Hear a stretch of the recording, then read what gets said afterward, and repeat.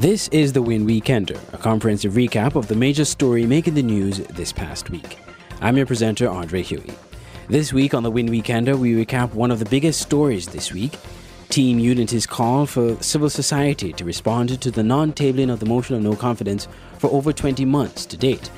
At a press conference this past week, former leader of the People's Action Movement, Mr. Lindsey Grant, called for the town to be shut down in protest of the government. WINN TV's Ken Richards has the story. Thursday made it exactly 21 months, 1 year and 9 months since the parliamentary opposition filed a motion of no confidence in the administration of Prime Minister Denzil Douglas. At a news conference Thursday, Team Unity election candidate John Powell told reporters that the opposition alliance finds it difficult to fully celebrate the Federation's 31st independence anniversary at a time when there continues to be a parliamentary stalemate in St. Kitts and Nevis. September 19 is Independence Day.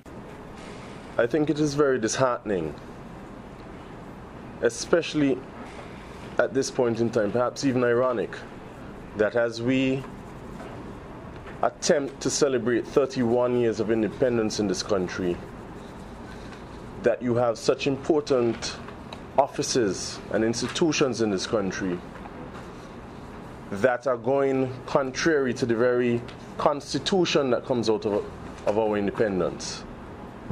When you have a matter as important as a motion of no confidence that is pending for some 21 months now, in the face of a judgment coming out of the High Court of this country, one must ask, are we really independent, or are we independent on or to an illegitimate government?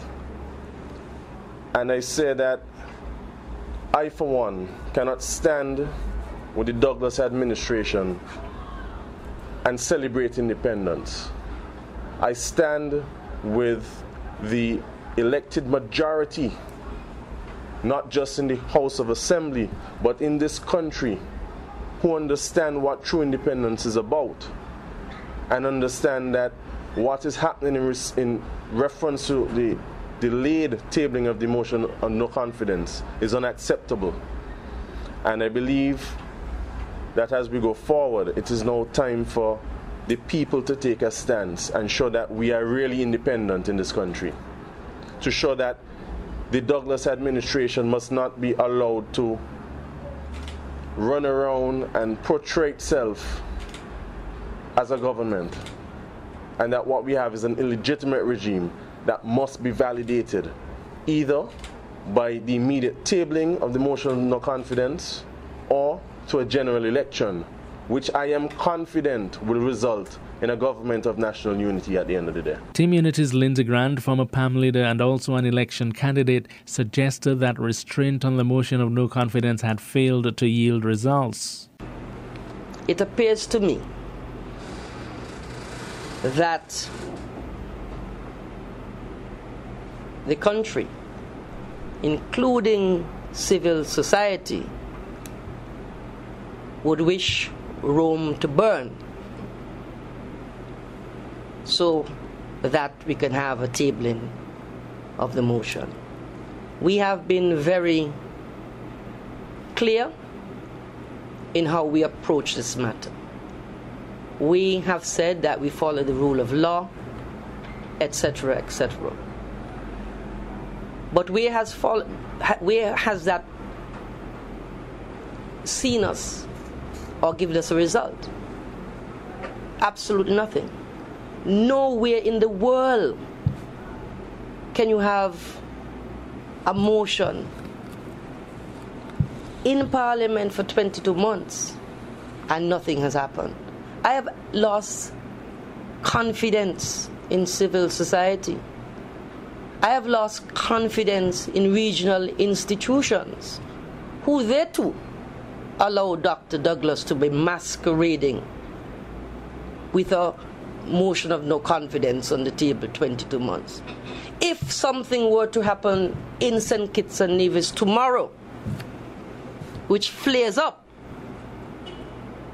gets out of hand, creates chaos in the country, then people are going to be all of a sudden concerned. We are saying that by no stretch of the imagination, this should be allowed to happen. And the fingers cannot be pointed at Team Unity.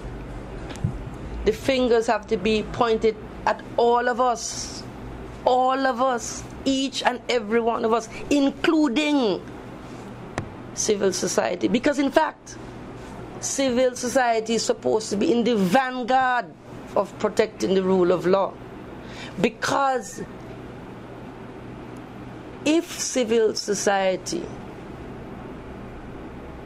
would get together and analyze this issue impartially and clearly and do what is necessary to be done, you will see how quickly we have the motion table. What do you think is necessary to be done? At this point in time, it is absolutely necessary to bring this country to a grinding halt. Absolutely necessary. Because what we are establishing is a precedent for future generations. We are telling future generations that what is happening today is correct. Can't be. It's either right or it's wrong. There's no halfway house here. If it's right, well, let's continue as is. If it's wrong, let us bring it to a head. It is not Team Unity, because it's always pointing a finger over there. Team Unity is not. It is each and every one of us, with our own individual and collective beings, to bring this matter to a head. This matter needs to be addressed. Do you think Team Unity has the support to do that kind of thing? Which is why I said there is a quiet in the country, and a quiet storm may very well be brewing. WINN is 98.9. 98.9 is WINN FM. WINN FM's mission is to contribute meaningfully to the information, awareness, and the development of our nation and the region through the building of educated and informed communities.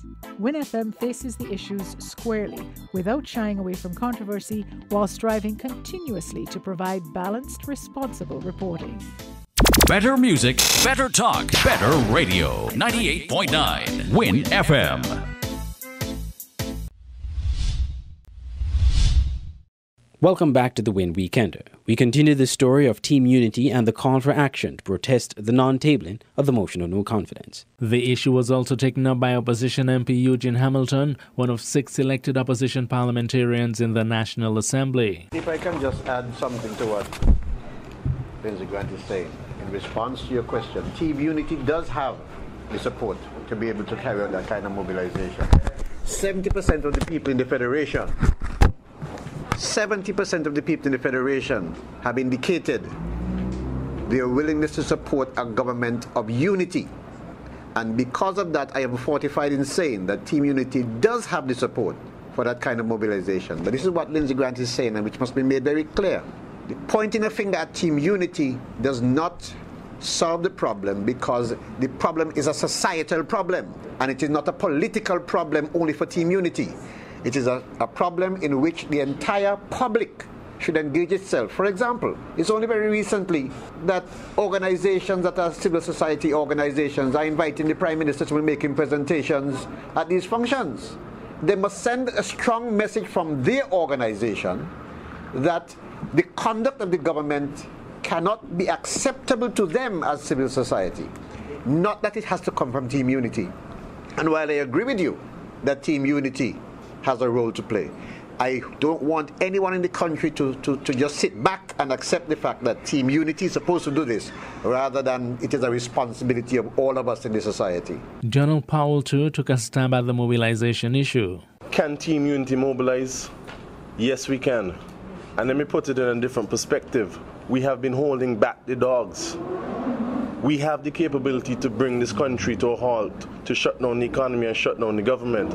But is that in the best interest of the people at this point in time? The concept of Team Unity is 3 independent political parties coming together to work together in the best interest of all. And we do not necessarily believe that, as has been done before, mashing up the town is in the best interest of the people. What is in the best interest is to have the people who claim to want to sit in these powers of authority and of high regard to do what is right, to do what is right according to the Constitution, and to do what is in the best interest of the people. We do not believe that we need to come and mash up the place. But can we do it? Yes. But we are men of integrity. We also sought to find out if Team Unity has any clue just when the coming election will be held. Some opposition alliance members have mentioned that it might come in a couple of months. Others have mentioned the month of October. My answer to that would be that Team Unity is ready and we are prepared. Whether it comes in October or it comes in December or it comes next year, we are ready.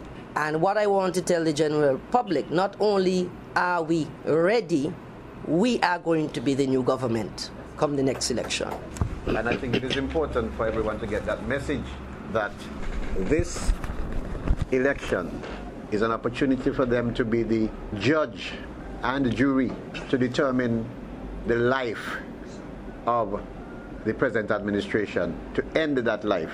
It is not for anyone else but the voters to get out in this election and to make a decision to point out to the entire world that this country is on a wrong track and that Team Unity has come together to put this country back on track, on the right track. So it is the voters we are calling upon. That's 70%. Let's make it 80 now and go out and put Team Unity to govern the country. What data are you basing the assessment that you have that kind of majority? What leads you to that conclusion? I assume by that question that you have not seen the polls that were done last year, and therefore I will send you a copy of the polls. Last year, Mr. Hamilton, yes. A lot of time has passed. People can change their minds. Do you have any fresh polls that suggest what you're suggesting? Well, we at the moment we are conducting polls, and we will be able to reveal to you in time what any new polls will provide, any information they provide. But as recently as this year, we've had polls that have indicated 70% support. I can certainly speak in reference to Central Bastille, where I'm the candidate. And the word on the ground and the feeling on the ground is that unity is what the people want.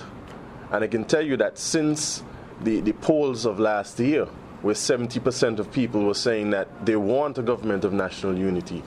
Persons who were opposed or weren't sold by it then are certainly in support of it now. It is almost surprising for me, but I'm happy because I think people are now understanding that the best thing for this country, the only thing that is going to restore that democracy and promote the prosperity and give the opportunity to the young people is a government of national unity. This has been the WINN Weekender. On behalf of the WINN TV news team, I'm Andre Huey. Thank you for watching.